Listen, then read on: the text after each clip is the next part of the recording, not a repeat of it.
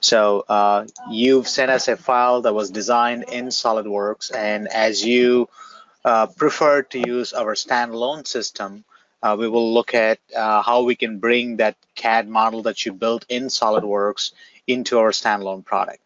Okay? Okay. So there are several ways you can export your file. You can use STEP, IGES, Parasolid. You can even do a SAT file format. So we read different wide range of file formats in VisualCAD CAM. So you see that I have the application loaded on my screen. Yep. Okay, perfect. Okay, so what I'm going to do here is go into the open dialog on my screen, which is over on the Home tab on the CAD ribbon interface. So VisualCAD offers you a basic set of CAD tools which you can use for quickly creating some geometries like curves, lines and arcs, points. You can do some curve editing, trimming. You can do some basic surface modeling, some solid modeling, and mesh modeling too. So this is not a replacement for your mainstream CAD system, which could be SolidWorks or any of the CAD system that you're using. This is basically something that will help you create, maybe add some holes or make some, create some geometries that will help you in the machining process. Now, the file translators, what's supported by VisualCAD, or you can bring in, DXF, DWG files, IGES. You can bring in mesh models like OBJs. You can bring parasolids, point clouds, native Rhino files, SAT files, SketchUp. You can see STEP, STL. So we have a whole bunch of file formats available in here. So what I've done here is I've exported your file out from SolidWorks as a step. I just did it a couple of minutes ago before the demo. So I'm going to select the step file that you had sent us as a SolidWorks file. So I convert it to a step, and I'm going to select open. And in this process, it's going to basically translate the file and bring it into VisualCAD. So you could choose from one of the different export options in SolidWorks and export the file. So I just chose the standard step format. And here I can switch from one view to the other. So I'm just going to switch to the isometric view, and you can see that the part looks like you have a multi-body part in here. Is that right? Yes. Okay. Does it look like the part that you had modeled, and does the translation exporting everything looks correct in here? Yep. Okay.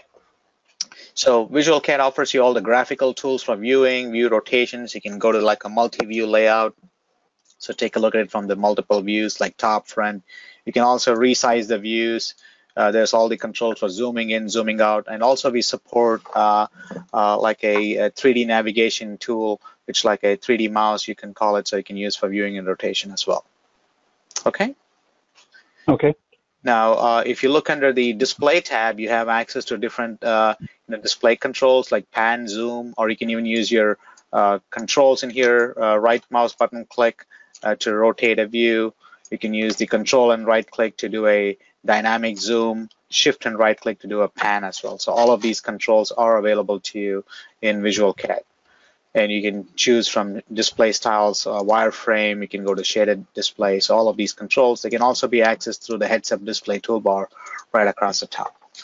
And of course, you have drawing tools where you can do, create your construction plane, which is basically similar to what you call a sketch plane in SolidWorks. We call it a C plane or a construction plane, where you can orient the construction plane to a given view or any rotation to create geometries in CAD. And we have drawing tools, similar to your sketching tools. We have 2D curve modeling tools. We have some basic surfacing tools. We do not get into any filleting of surfaces or chamfering or trimming of surfaces in the CAD modeling.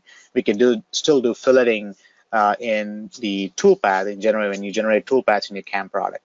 And of course, we have some solid modeling, mesh modeling, basic dimensioning tools. So all of these analysis tools to measure dimensions or take some measurements, check the diameter, check the size, and all the stuff. In the curve modeling tab, we also have some curve extraction tools. So now let's get started in a demo here. And how would you like to machine this part? Okay. I'd like to hide all of them except for let's let's do the punch, the very top part there. Okay, you want to do the very top part and hide the rest. Is that correct? Well, no, I changed my mind. Let's do the very bottom part, but it looks like Okay. you got an extra bit of stuff, so we can hide like the 1, 2, 3, the top 4 bodies. Okay. So I'll go into the front view, so it makes it easier for me to pick all of these right there. Okay. Yep. And then what I'll do is I'll just place them on to another layer in here. So I'll just move them on to, I'll just say I want to move it from the layer it's currently on, which is basically level 0, and then I'll just put it on the default layer, and then I can hide the default layer. So basically, you're only looking at the visibility of, this particular layer, which shows it has about 4 different objects in here. You have one right here. Yeah. So you have one over here, and then I can say, select these 2. If I hide them, I can temporarily hide these here, and I'll see that are 2 pieces in here as well. Okay. Let's hide what you have visible there, and then we'll go back to what you have. All right, I'll take these and I'll put them back into, so I can right-click and go to Properties and just say I want to move them from level 0 to the default layer. And now I've hidden them, then I can say Show the other ones we hid, so that makes the rest of it visible here. Okay. So now if you click on the ring on the top here where you're there, hide that one, and then we'll machine what's. All right, so I'll move this also back to default layer. So there we go. We got the part. Okay, perfect. So you can see how easy the tools are for navigation inside of VisualCAD, and it brings it in the same orientation the way you have it modeled. So you're looking down from the top, you have your front, right side isometric. You can also split the views. You can add additional views as well. And you can hide or close these browsers for the layer manager, and you can just access them right from the status bar at any time you wish to. Now, as far as the CAM interface goes, VisualCAD CAM is our standalone product. So we use what is called a plugin architecture, where VisualCAM runs as a plugin inside our homegrown VisualCAD. So even though we call it a standalone product, we use what is called a plugin architecture. So when you install it, it's just one single product. As a user standpoint, you wouldn't see any difference. It's just one single package. So internally, it's developed as using a plugin architecture. So you have the mill module. That's the one that you're looking at over here. So when this is active, you'll see the CAM interface for machining. You have the machining browser over here in the top half, and then the machining objects browser over down in the bottom half of your screen. The machining browser has 2 main tabs. You have the program tab and the simulate tab. And then the objects browser has tools, machining regions. You can create features, knowledge bases. So basically, you work your way left to right as you work through each of these on the machining browser. So the first time you start out with is you define your machining process, whether you're going to be working on a 2-axis, 3-axis, 4 or 5-axis application. So you pick the number of axes you're going to be using for programming this part. So for 2 and 3 axis, you would leave it as 3. The professional configuration includes indexed and continuous 4-axis. It goes all the way up to 3+2 machining, or also known as indexed 5-axis machining. So if you just have a 3-axis router and you need to machine the part from multiple orientations, you can do it with the Pro by creating multiple setups. But if the router is capable of 5-axis, then you can orient the head to different orientations and then machine them from different planes or different orientations as well. So that's what's called 3+2 machining or indexed 5-axis. Now, if your machine tool that you have has a automatic tool changer, we automatically output tool changes, and it calls out, the tool number and then whatever your code, like M6 or whatever it is, to call up the tool. If you're working off of a manual tool changer, you can use the additional option to specify a tool change point. So it just basically moves the tool to that specific XYZ coordinate location. So it just makes it easier for the operator to swap the tools out without having to use the control to go ahead and jog it back to like a specific location. Right. Okay. All right. So we defined the machine. In the next step, you can select the post processor. This would be the machine tool that you would like to generate your NC files or the G-code output files for. And from your notes, I see that you mentioned about an Axis AXYZ router. Yeah, that's one of them we write for. Okay, so we do have several different posts for Axis routers. So If it's using the A2MC controller, you can pick that one. It's just standard axis router. You can select this. And all our posts are fully editable and customizable. So we have a post generator interface that's included directly in the software. We can help you make any changes, edits. That's how we write new posts, customize it. So we will be able to support, machines that read standard G&M codes or ISO G codes. We can create new posts, do a save as, give it a new name, or we can call it Rev1 if you want a few subtle changes put on this here. For example, I can bump up the maximum spindle speed of the machine. I could say this machine can go up to 30,000 RPM, or the feed rate can be set to maybe I can go up to 800 inches per minute, for example. I can set my low values in here. So each of these parameters can be set, customized. The startup block, the tool chain macros, all of these can be updated right in here. Perfect. And you can have multiple variations of the same post created, and they'll all appear in the list, or you can save it in like a shareable folder. So if you have multiple users trying to use the software from different computers, you can have it in a common place where everybody has access to the same post processor. Okay. And the posted file extension, you can specify it to be nc.cnc.text.tab, whatever is the flavor of the extension that your machine or controller expects. The content of the file will still be the same, it's just the extension will be different. That would be most ideal for your machine tool. Okay. And by default, we'll display the code in a notepad, which could be a text editor. If you're using your own NC editor, if you have one, you can just have it point to that executable file, and it'll just basically preview or display it once it's posted in that particular application. Oh, great. Good. Okay. Okay. All right. So we've defined a machine. We've selected the post processor in here. In the next step, before we define our stock, we want to make sure that the part is in the intended orientation for machining.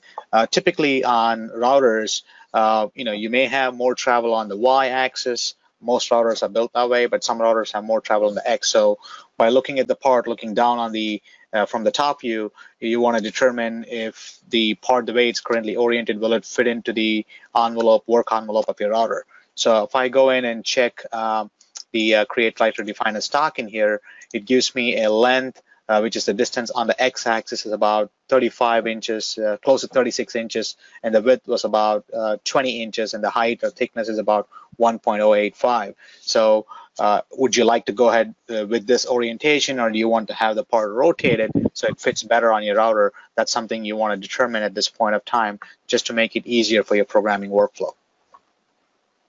No, this is fine, but when we're dealing with this stock box, what I do is put the part like 50 thousandths below, like the highest part of the part, about 50 thousandths below.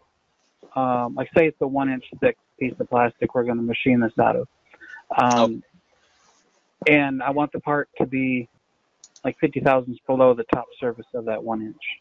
Okay, all right. So the stock is 1.085. So you said you're going to be using a 1-inch stock? Oh, that's the height of the part? Okay, yeah, that's the height of the part, what it meant. Okay, let's use 1.5-inch stock, and then let's place the part 50 thousandths from below the surface of the stock. I can certainly do that. Now, how about your length and the width? Let's put 3/4 of an inch extra on all sides. Okay, so one of the nicer ways we could do it here is you could either use a box stock where you can define the length, width, and the height, or you could do like a part box stock where you can just specify an offset in each axis X, Y, and Z. So here you said you want to do 3/4 inch on each side, right? Is that correct? Right. Yep. So I'm going to add 1.5 inches. So basically it'll add 3/4 for each side. I'm going to do the same thing. I'll say plus add 1.5 inches. So that basically is 3/4 times 2, and then I'll leave this as 1.5, and I'll pick OK here. And you'll notice that the stock is now larger than the part, and it's basically right now it's locked to the lower left corner. So if you want to do what is called an align stock, so right now in the align stock, I'm going to have it flush to the center in X and Y, and right now the top of the stock is flush to the top of the part. So we'll lower the part down by 50 thousandths in the Z once we've done this step. Okay? Okay. All right, now this is one of the ways to do it. There are several other ways you could do it here. One of the other possible ways I could think of is I can create a small line or a surface that's 50 thousandths thick, and I can basically use that. Or the simplest way is select the entire part, and I can transform it, or I can use what is called a graphical manipulator in here. I can just pick the Z-axis arrow and say I want to drop it down by minus 50 thousandths. So it's basically going to drop the top face of the stock down, so the part is 50 thousandths below the top surface of the stock. Okay. All right. Any questions so far, sir? Looks good. Okay. So now if you hit save, it'll automatically save all of this information to your file. You can pick a folder where you want this to be saved. So I can hit the save button in here. I can just go pick a folder where I would like this to be saved. I'm just going to hit save button right there. So it saves this in a VisualCAD file format, and when you reload this part, all of this information will be loaded back. So the stocks that you define, the tool, the feeds and speed, sorry, the machine definition, the post processor, all of this is basically saved. In the next step, we want to establish our XYZ origin. This we call this as either you can do it in a couple of different ways. We can move the entire stock and the part to the origin location. So basically everything gets translated or transformed, or we can use a feature called work zero, which allows you to actually move the coordinate system origin for machining to any specific location on the stock. So you can pick whether you want to put it to like a southwest corner, top of the stock material, or bottom in the Z. So you can pick where you want to put the XYZ origin. Would you have a preference on where you'd like to put it? Since we're doing the XYZ, let's go to the bottom of the stock in the southwest corner. Okay, lower Z, southwest. So if I take a look at it from the front view, you'll see that it's going to be set right here. Now the CAD world coordinate system origin still remains here. We're just moving the origin for machining over here. So this could be like, and some machine tools could be like a G54, your work offset. If the controller would like to use a G54, you can enable that right here and then pick generate. So now your machining origin is over here, your CAD origin still remains. We do also have the option where you move the entire part and the stock to the world coordinate origin as well. So you have the choice of how you want to do it. Okay. Well, this looks good. The CAD origin is really doesn't matter, right, at this point? That is correct, because all the toolpaths you generate will be referenced off, the coordinates will be referenced off this particular point. Okay, good.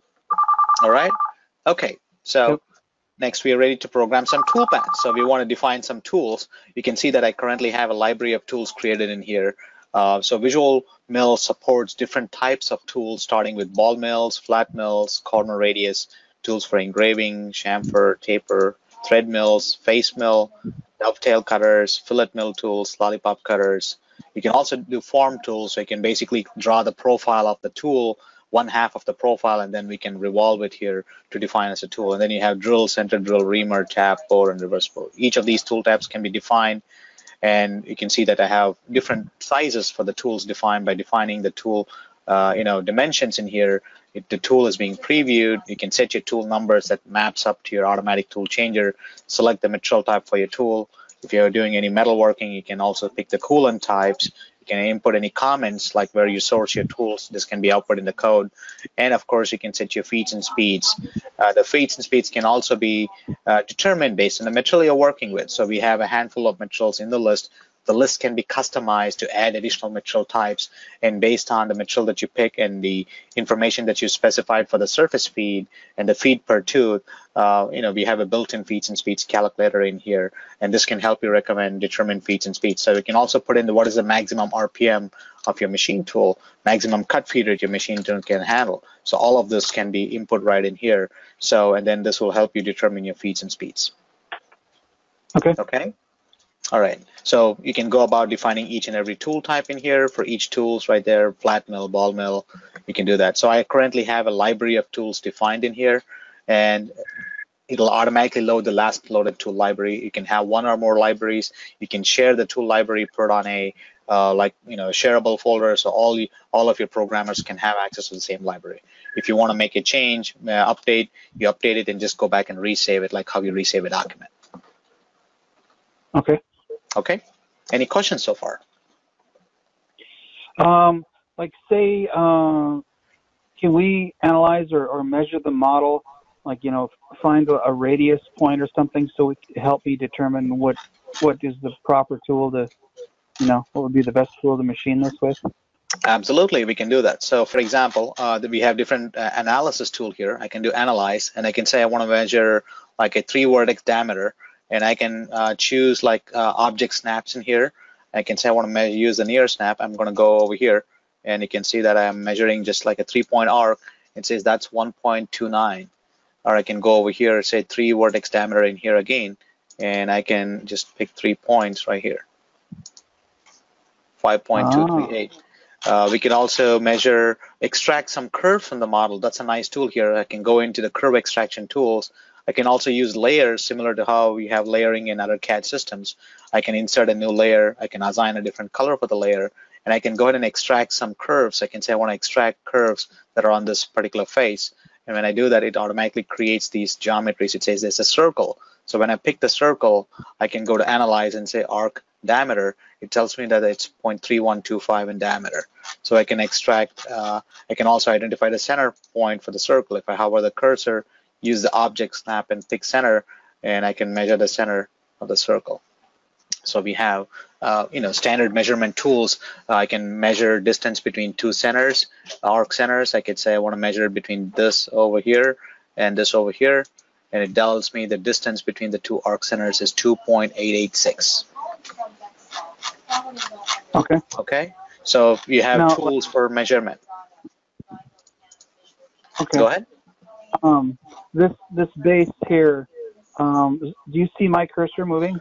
I will go ahead and give you access to drive my computer, and you will be able to move the cursor in here as well. Okay. Okay. Right in here. Mm-hmm. Can we figure out the width here? Absolutely. So what I'm going to use is a tool called distance, minimum distance between 2 points. And I can use what is called a near object snap. So snap to 2 points that are close enough right here, 1 and 2. So that's about 0.189. So if you have a 3/16 bit, you might be able to get in there, or maybe you can go slightly smaller than that. So you do distance measurement. You can pick 2 points near these two, and you'll see the distance between the 2 points that you picked in the right above the command window. Okay, good. All right. All right. Okay. So are we ready to start putting some toolpaths on this part here? Sure. You know, when we were zoomed in, I thought it was faceted. Is that just a display thing? Or is it... Part of it is a display, and part of it is also how we translated the file in. So we have controls to tighten the faceting tolerance. Though, so the smaller the number you put in, it brings it in a much tighter accuracy. So you can tighten this up when you read it in. So when you bring in the step file, so this was the default tolerance in here. So we can tighten it up further and bring it in as well. Oh, okay. Okay, so you have controls for this. And also the display can do flat shading or smooth shading. So if you switch to smooth shading, display looks a lot smoother. If you put it to flat shading, you'll see if there are any facets. Then you can go back when you re-import it. You can bring it with a much tighter tolerance. Okay. Okay. And that's really just what you display right there. Okay. Well, this will be what you see when you machine it, actually. So you want to go back and import it with a much tighter tolerance.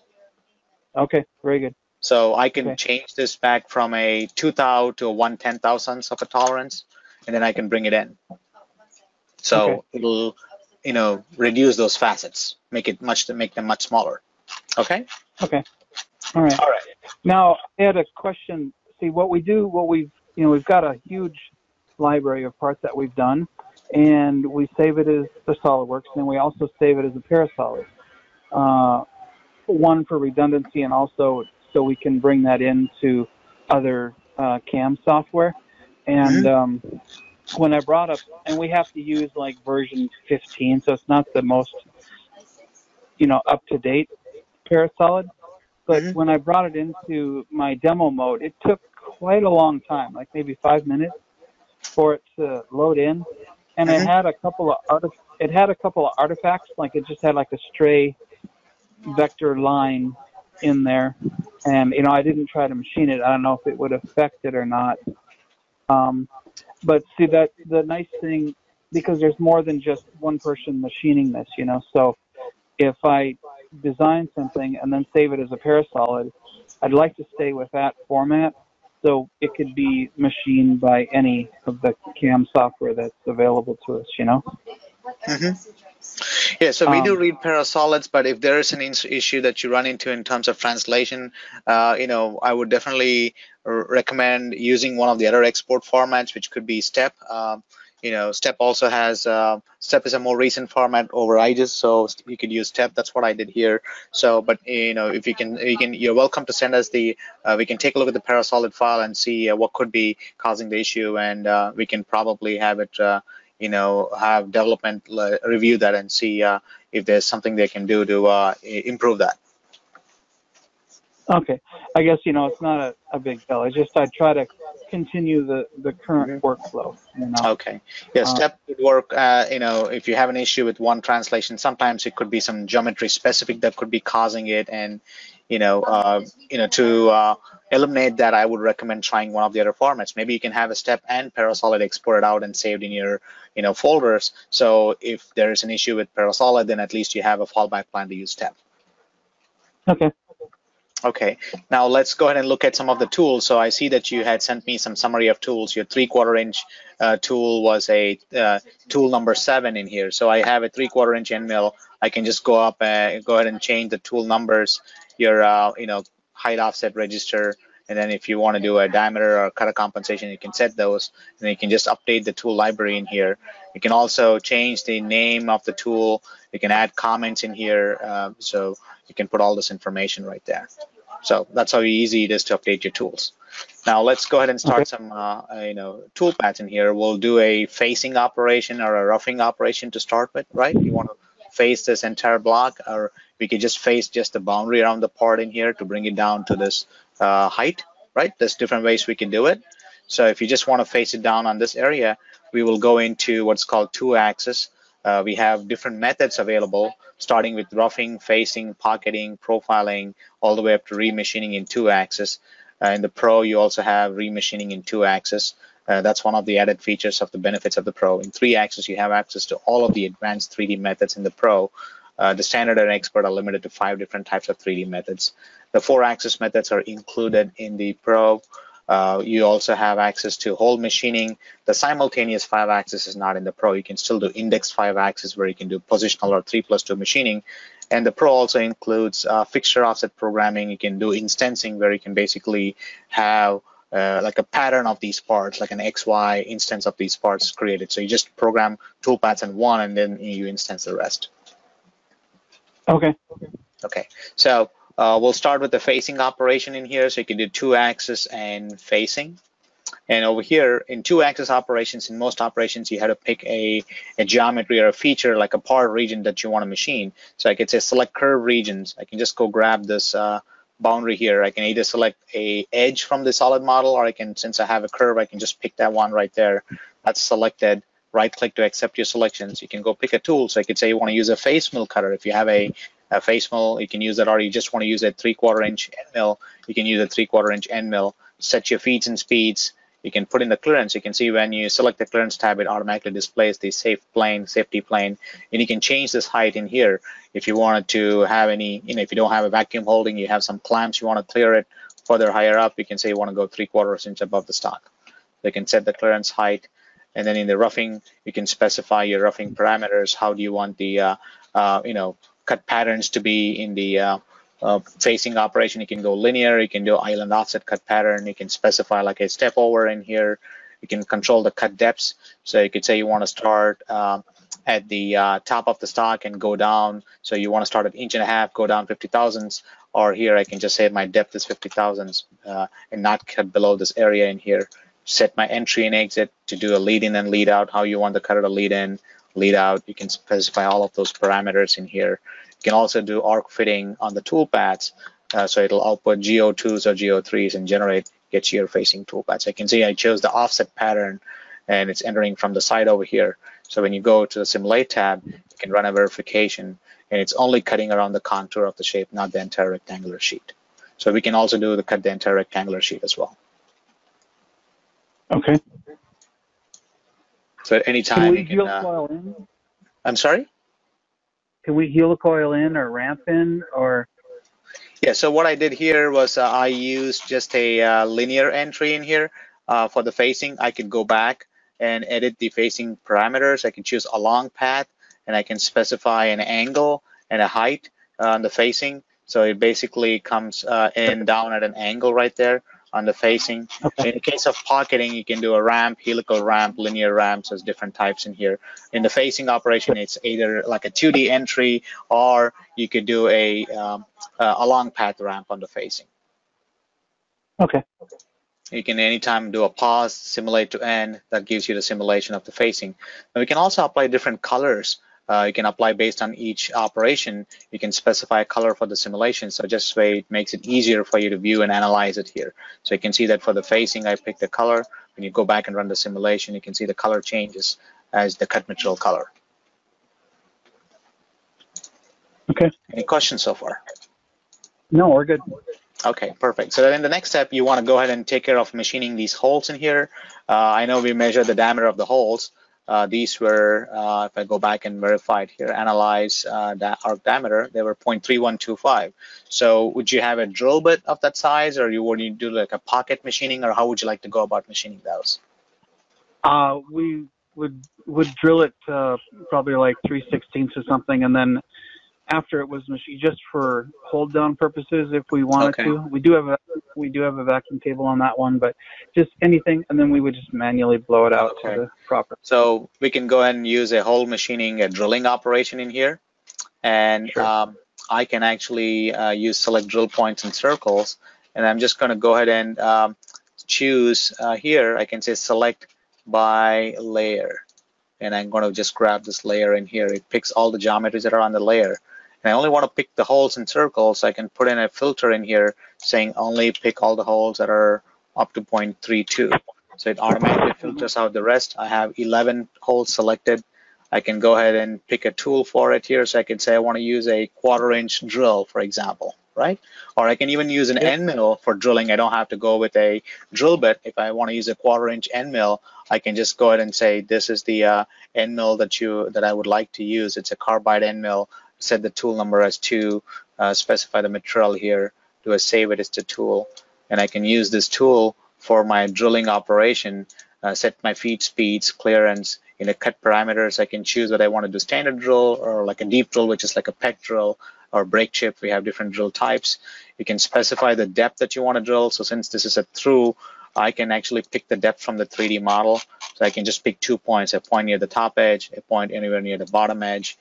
Measures the total height right there, and I can say I want to go past. If you had a drill bit, then you want a tip to clear. You can say add tool tip to drill depth. In this case, there's no tip because it's a flat end mill, so I'm not going to select that option. Then sorting, you can specify how you want to go in the sequence. I can say starting from the lower left corner, and that basically produces your drilling tool path. It goes in a sequence from one to the other. Now again, you can go to the Simulate tab. You can apply a different color by going to properties in here for the drilling, and I'm going to pick a different color in here. I'll just pick blue and pick simulate. So you can see the holes are now being drilled right in here. And depending on the thickness, since the stock is 1.5 inches thick and we left only 50 thousandths above, so we're not going all the way through as you see it. So if you want to go all the way through, I can go back in here and change my depth to 1.5 minus 50 thousandths, right? Yep. Be 1.45, and I updated the tool path, and now you'll notice that it is going to go all the way through, as you see it in the bottom. Yes. Yep. All right.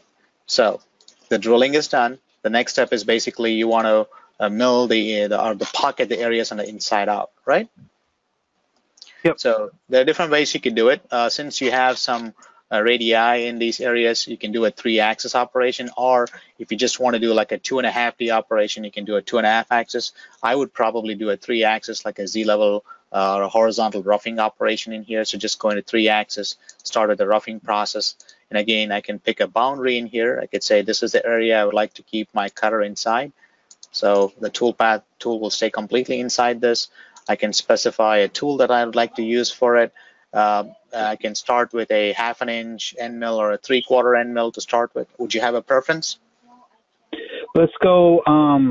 How we do is we go as big as fast as we can. We do like a high-speed strategy, and so we helicoil in to like within 20 thousandths, 50 thousandths of the final surface, and then rough it at like 48% to 600 inches or And something. what tool would you like to use for it, sir? 3/4. 3/4. Okay, so we'll pick the 3/4. We'll set the cut parameters here. So here in the cutting conditions, you have core and cavity regions. You can pick the cut pattern if you want to do the high-speed cut pattern, which uses constant tangential arcs. So it basically, the tool path, what it forms is a tangential arc rather than using an offset pattern. And it allows you to run it at how much higher feed rates, prolongs your tool life. So I'll show you the offset, and then we'll switch over to high speed as well. You can see the difference between the two methods.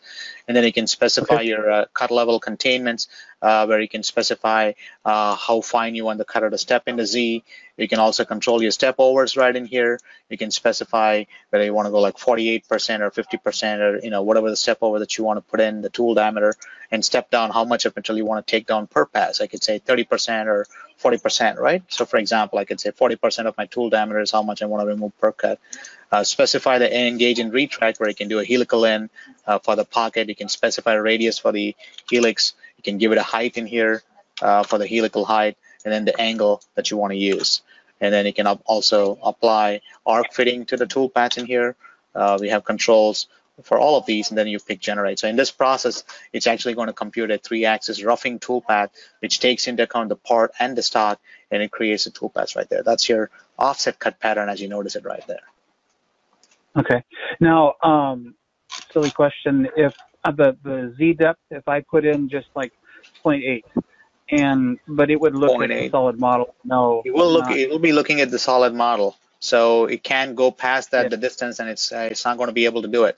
If you want to do like a 2D pocket operation, then we can specify the depth and how far we want it to go. So for example, if I say 2-axis pocket machining, and I can say this is I want to just pick that area right there, right? That's the area you want to pocket. And I can also go ahead and pick this inside area in here as well. I can pick this one and this one as well. I can do a pocket by selecting all these 3 areas. Use a 3/4 inch tool.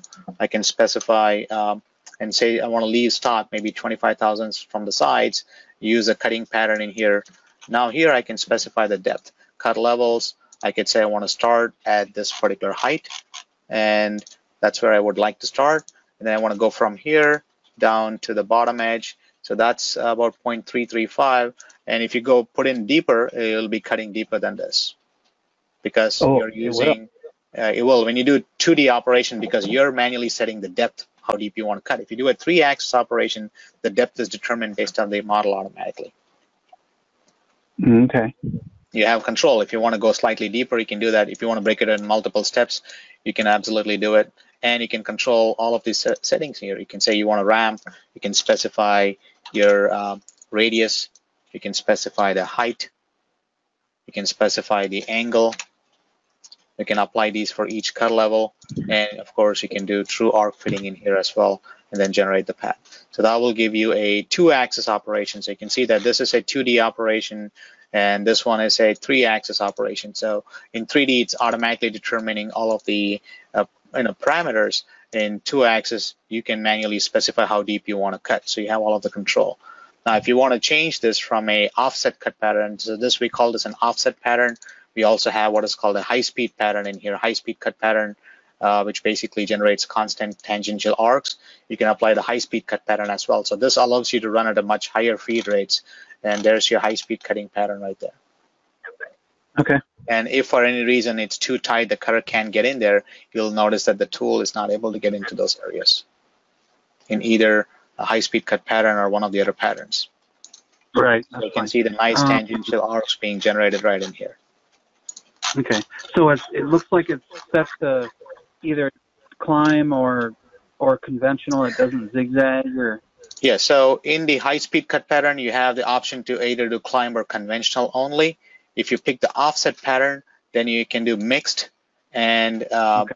you can use the mixed cut pattern in the offset Okay. pattern or linear pattern. So this here, it's doing a mixed cut pattern as you go between one to the other. So let me go ahead and run a verification, and we could take a look at it. So I'm going to do a simulate. Before I do that, I'll just apply a different color for the simulation just to make it easier. I'll put in lime as the color, hit play, and you'll notice that the pockets are being machined, and it automatically creates a ramp for each of those areas. And it's doing a mixed cut pattern. Okay. And anytime you can do a pause, pick simulate to end. Now you are noticing that there are some areas where the pocket was unable to, the tool was unable to machine those pockets.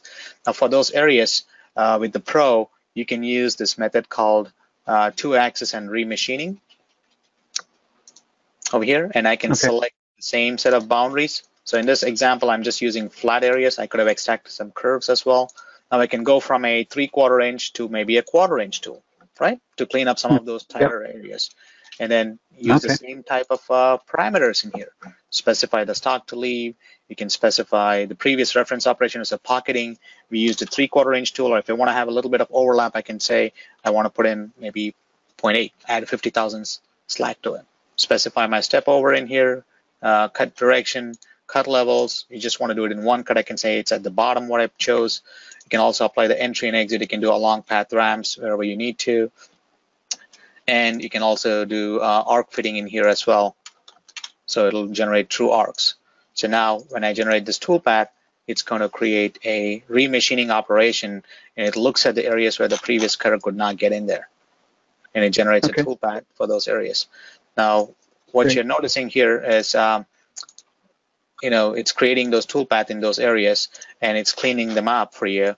And you can also specify where you want to begin the cuts, how far you want it to go. You can, you can display the tool paths right there, what you're seeing. You can go back in here, make any changes that you need to. Like, for example, you want to change some of the parameters in here. You can, update it.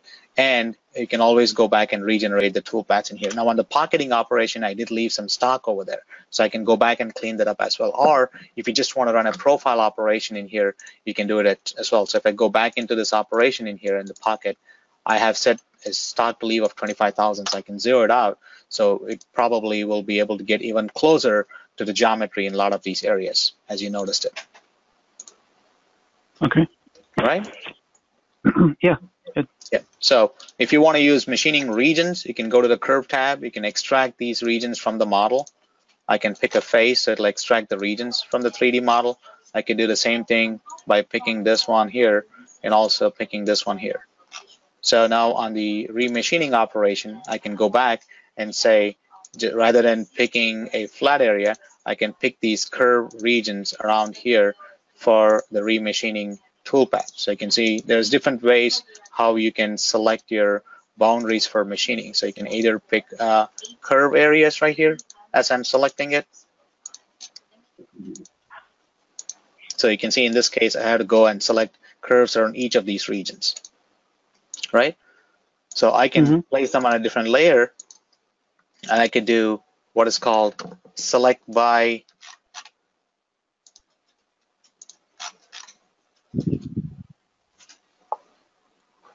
select by layer.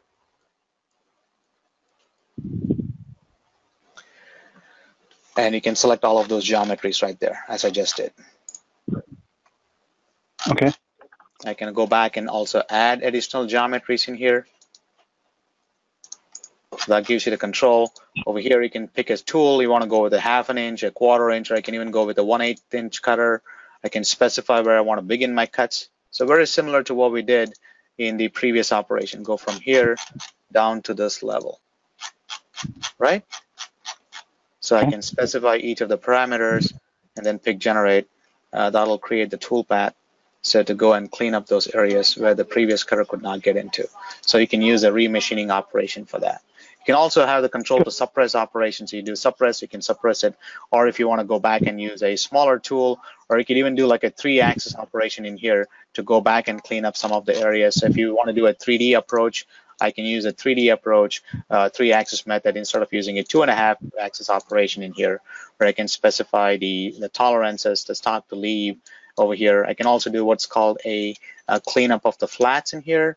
And I can specify the top where I want to begin my cutting from. So the 3D gives you automatic control for establishing all the parameters in here, where you don't have to go back and set any of the, you don't have to pick the depth and all that stuff. And this gives you a lot of nice controls. So you can start with a 3-axis. You don't have to do a 2-axis operation. You can go directly with a 3-axis operation.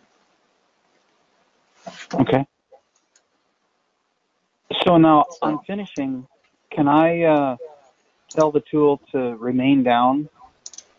Yeah, so we have in the operations in the roughing, we have the option to do a cleanup pass and always keep the cutter down. So it'll do the best possible not to retract the cutter when you go from one area to the other. Right, okay. So it'll do its best. If it's possible to find a route to make it, it'll, when areas get pinched out, it'll try to keep the cutter within the same area and not avoid the retracts wherever it's feasible. Okay. If it has to retract, it'll do the minimum retract and then it'll again ramp back in as you're seeing it. So over here, I did a roughing operation. Now, the beauty of the 3-axis methods is after you do a roughing, I can go back and do what is called a 3-axis re-roughing. So very similar to how we did remachining in 2.5-axis, we have re-roughing in 3-axis. I can go with a smaller tool, a 1/4 inch or a 1/8 inch end mill. I can specify my parameters in here. I could say, now I want to take it to leave the same amount of stock in here, use the same cut patterns, what I had, do a cleanup pass as well. And then in the cut levels, I could specify the depth control. So where I want it to start, I can specify that. And I can say I want to do a cleanup of the flat as well and do additional cut parameters in here. So this will allow me to go back and machine only the areas that were uncut. So if you look at the roughing operation we did here, there were some areas that the cutter could not get in, right? Mm-hmm. Yep. So I can go back and re-rough it with a smaller tool. So this will automatically take that into account. Great. So we can't currently do that. In your system, the one that you're working with. So here you can see that you can go back and do a re-roughing. You can also do not do the cleanup of the flats, and we can use a different technique to do a cleanup of the flats in here as well.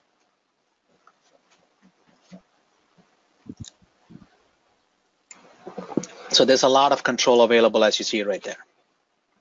Okay. And you can do a simulate to end, which runs through the simulation. And you can see how nicely it cleaned it up for you right there. Good. Okay, so the next step is you want to do a finishing. So you can either do a combination of like 2D methods, like profiling, or profiling to clean up around the wall. So I can use a 2-axis and I do a profile to have it automatically go around the walls of the part. So for example, to select those features, I can actually just hide the model in here and do a select by dragging a window around it. So I can choose, basically says select the curves I would like to machine, and I'm going to just drag a window to select all of these in here and drop the ones I don't want it to be used or participated in machining. So I'm going to pick these areas in here and select those. So I have those selected now. I can use the smaller tool, the 1/4 inch tool, and I can do a profile cut. I can do climb or mixed cut, choose inside or outside, or here I'm going to say determine the side to cut based on the 3D model. So it automatically figures out which side to place the cutter. And I can specify multiple depths if necessary, specify the ramp, and do arc fitting and apply a sorting to use the minimum distance. So in this technique, you're basically running a profile cut to go around and clean up around each of those areas automatically, and you have the control, the finest control that you need in here. So you see that it goes around and does a profile. And you can always set the depth, all the parameters in here. You can go back, edit the operation, cut levels. You could say you want to start over here, and then you want to go from here down to this bottom edge. And you can break it up into multiple passes if you need to, or just do it in one cut. So that gives you all of the detailed control to go about machining it. So that gives you the profile pass around it. Now, if you want to change the tool, if you feel that a 1/4 inch, you want to use a 1/8, you just take the tool, drag and drop it on the operation, right click and regenerate it. Your toolpaths are now updated. You can go back and rerun the verification. So that's how easy it is to work with it. Good. All right. So now let's take a look at how we can machine these sculpted areas, or sculpted features. So we could do different techniques. We could start with a Z-level operation. We call it a horizontal finishing operation. I could use that to start with it. I can just pick a boundary and say machine all the steep areas inside the section, and we can go with the radius tool. So we can use a 1/4 inch or 1/8 inch ball nose cutter. So I can use a 1/4 inch ball mill, and I see that you have one which has a so you have a bull nose cutter. So I'm going to call this a corner radius. That's what we call a bull nose. It's a corner radius tool, and you have a 0.06 corner radius in here. And I'm going to specify this tool right there, and I can specify a tool number for it that matches what you have in your tool changer. So this will be tool 4. And I can do a save as new tool. The tool is defined. I can use the cut conditions where you can specify your cut levels. You can specify cut containments. You can control the step down, how fine you want the cutter to step. You can also go and put a toolpath to clean up the flat if necessary. And you can also do any additional options in here and then pick generate. So you have a lot of options and control that is available to you in VisualMILL. The Pro configurations offers more advanced 3-axis machining methods. You're not just limited to parallel finishing or horizontal finishing. So this is a Z-level finishing. As you notice here, it's doing a constant Z-level finishing. So it goes around each of those contours. It's even doing the outermost contour. If you want to exclude the outermost contour, I can pick a region that's slightly offset from the outer edge, and that'll automatically avoid that from being cleaned up again. So there's the horizontal finishing toolpath. And we can go back and apply other toolpath methods. So for example, in this area here, I can pick this and use a method called 3-axis 3D offset pocketing. So this is known as a constant step over machining, or also known as constant scallop machining method. And you can use this by picking boundaries. You can choose you want to start inside, work your way towards the model. You can specify a step over. So that'll create a constant 3D step over machining toolpath method. So look at the very fine details that you can achieve with the toolpath method. So that's called 3D offset pocketing, and I can apply it to multiple different operations, multiple different features. I can go back in here and repick. I could say I want to apply it to this geometry right in here. I can pick this and this, and I can apply it to that. We also have methods like called between curve machining. So the toolpath will actually morph or flow between the two curves. So there are several different techniques how we can create the toolpath. So I will give you a quick overview of the between two curves, where I can pick a curve and define them as machining regions in here. So this will allow me to pick the start point and the direction for the curves. So I'm going to create 2 curve regions in here by selecting these 2. And you can see there's 2 curves, but the 2 curves are flowing in opposite directions.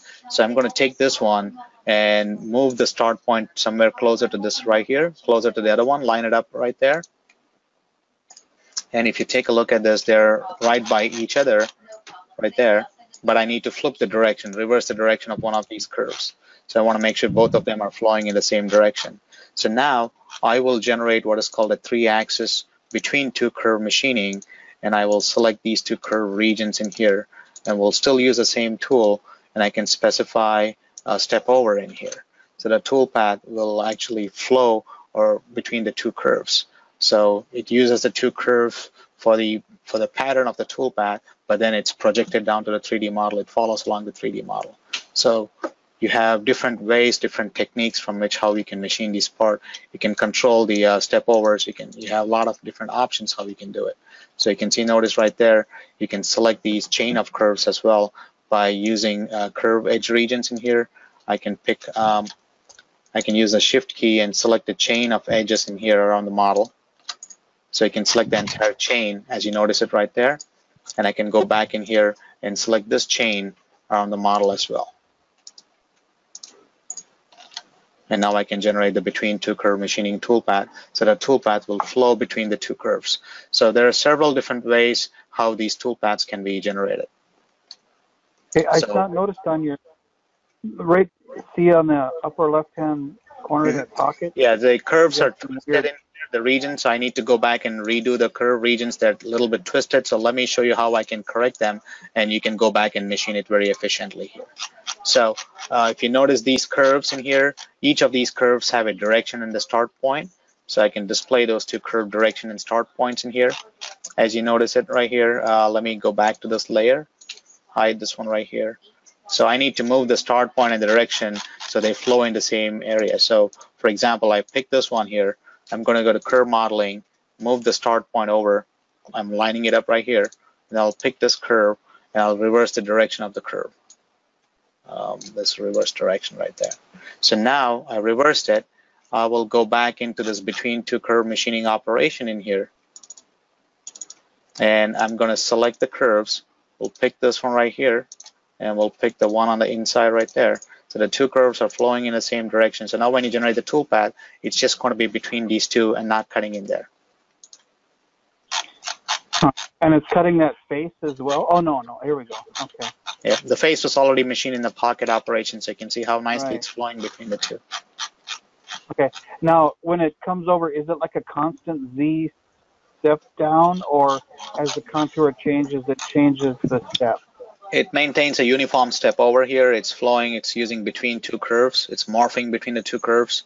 That's a uniform step over. So if you do the 3D offset pocketing, then this is a constant scallop machining or constant 3D step over, this one. Okay. All right. So there's different techniques on how you want to machine it. Okay. And so on the parallel finishing, which is what I probably use most, it's a constant XY step over. So if you do a parallel finishing on the same set of areas in here, do a parallel finishing, we'll grab the same tool, we'll use a similar cutting conditions in here. So it basically does a rastering back and forth following the 3D model. So you'll see that when you have areas that are going across, you may have to go, you'll end up with more scalloping in here. So you may have to change the direction, change the angle from, for example, 0 to 90, so cut across to be able to, eliminate some of those scalloping. Okay. Yeah. I misspoke. I meant because we don't have this parallel finishing option. We just use Z, and I'm pretty happy with that. Okay. So, but I wanted to make sure that there was. Yeah. So we have Z level finishing, parallel finishing, 3D offset pocketing, between curve machining. So there's a lot of different ways how we can do it. Okay. So in summary, then the horizontal finishing will do a constant step over, or constant Z. So in the case of horizontal finishing, when you have areas that are not too steep, shallow, you wouldn't see cutting over there. So if you do the 3D offset pocketing, then this is a constant 3D step over. So it does X, Y, and Z, not just X, Y, or Z. Right, and that's what I want right there. Is that kind of. Yep, this is called 3D offset pocketing, or also known as constant scallop machining or constant step over machining. It's called different ways. Yeah. Okay. So you can program all of these features. Once you're done programming, you can, if you want to suppress some of these operations out. So for example, I don't need the parallel finishing. I can select them and do a suppress on it. So those are suppressed out. You can go ahead and take a look at the machining time. Right click on information will give you estimated time for machining for each of these. So depending on what we put in for the feeds and speeds, so you can see that roughing is taking a lot of time in here. We can go back and optimize it, right? Some of these operations, it gives you, you can re-optimize the time for machining, feeds and speeds. And once you're ready to post it, you right click and post. You choose where you want it to be saved. Automatically, uses the name of your file for you. And then the posted code will appear in your text editor, which could be Notepad, WordPad, Word, or any text editor, NC editor. You can output it right there. Okay. Now, when it's in the post, when it's transitioning from one tool to another or one strategy from another, could we have it automatically put a comment in the? Yeah. So in the post processor, we have the option to output comments. So if you take a look at the posted output file.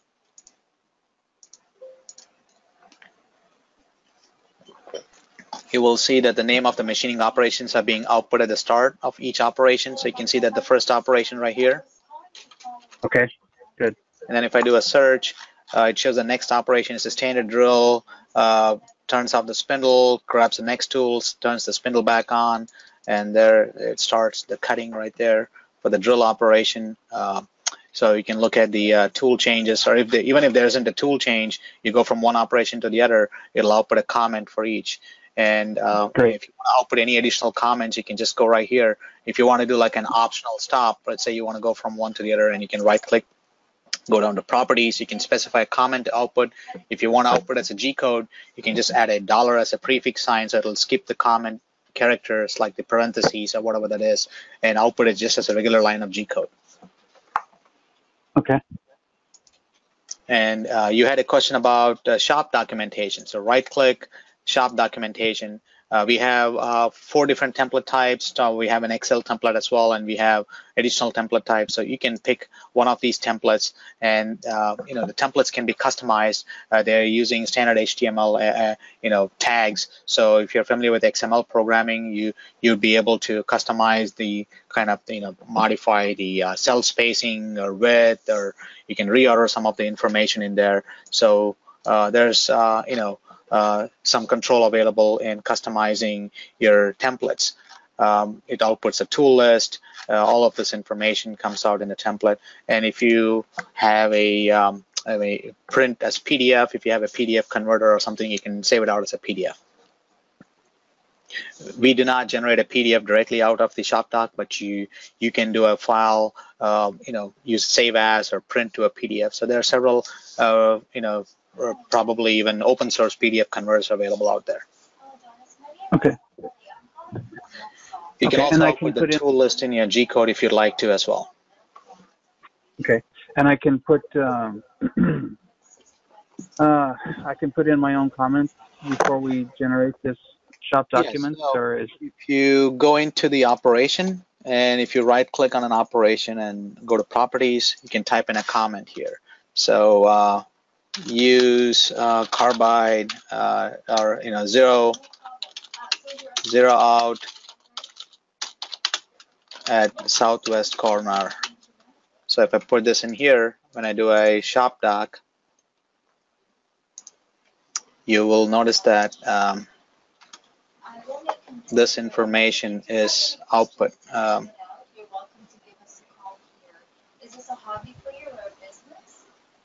So it's cycling through each and every operation in here, and the comment will show up right here. You see that, sir? So you can type in gotcha. for each tool, each operation, you can put in a comment. Now I could have put this on the work 0. I just put in the first operation, so just an oversight here.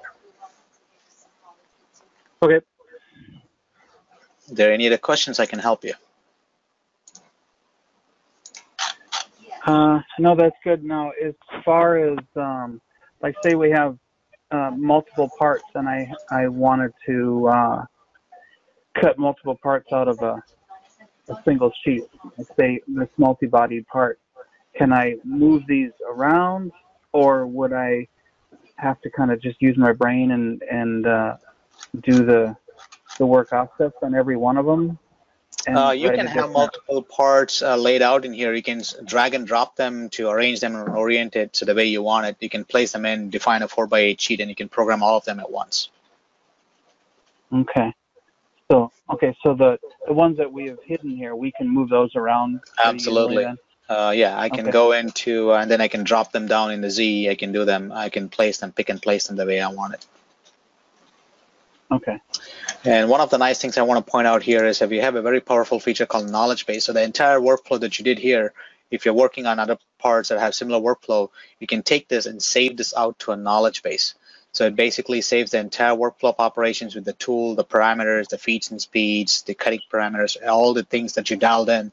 It's saved to a knowledge base. And then on the other project, you can just load them back in here, and it'll automatically read all of the information for you. And then you just have to go back and either select some machining geometry or maybe make some finer adjustments and post it out to your machine. Okay.